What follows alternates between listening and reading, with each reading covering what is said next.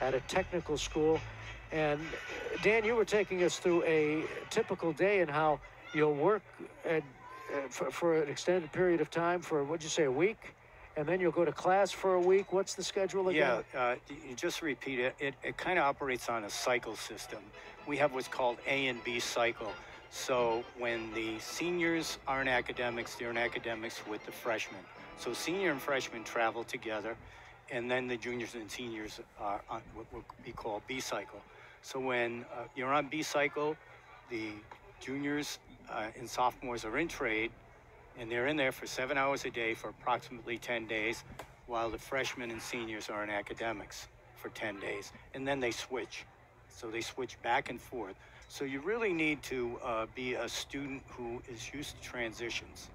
And another misnomer about our technical high schools is that, you know, if you're good with your hands, then that's the place to go.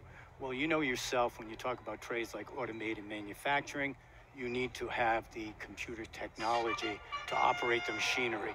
It's not done by hands anymore. Right. So the advanced math is very important. And sometimes parents really don't understand. And in a technical high school, students have to cram their academics in 90 days compared to 180 days in a traditional high school.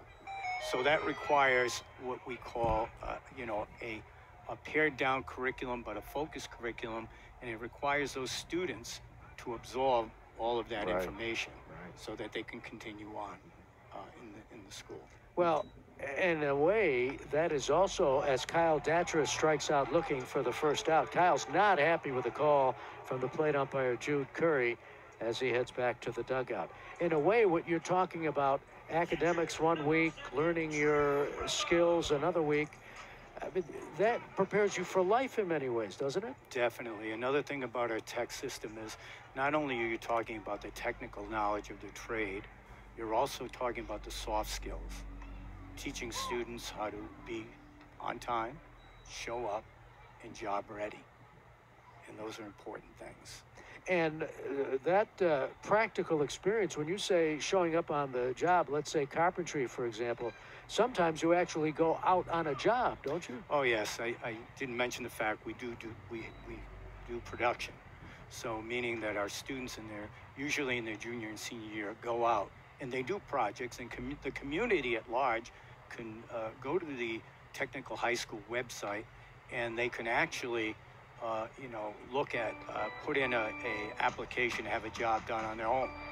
And it's done at a very reasonable cost. Drew Romo batting with a count of no balls and 2 strikes on him. 1 out here in the last of the 4th. Yard Goats trailing 5-0. C.J. Liu into his 4th inning of work.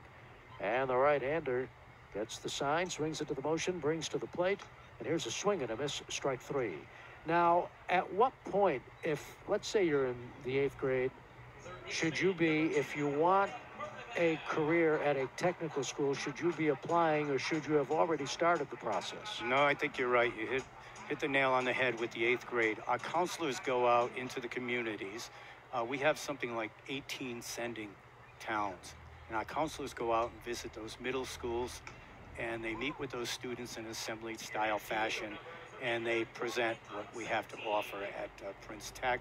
And certainly students can come and tour the school. I believe we have a middle school in Hartford that's coming tomorrow with about 30 students. What just a tremendous opportunity. Talk a bit, Dan, about the extracurricular activities. Yeah, I think that's another thing that sometimes you know, students don't understand. We have a full array of sports at Prince Tech, and most of our schools do. You know, from football to basketball to baseball, softball, lacrosse. We have at Prince, tennis, golf. So we have a full volleyball, full season worth of sports. And there's the unique opportunity, let's say that Prince Tech, we don't offer wrestling. But if you're a swimmer or wrestler, you can compete as a Prince Tech student in your sending community. That's terrific. So, wow. Is there a website people might be able to go to? Yes, simply AI Prince. Go to AIPrince.com, and that's our website. The one other thing I want to mention, if you're, you know, an 8th grader and you're thinking about something like this, but you're not sure what trade, you go through what's called exploratory.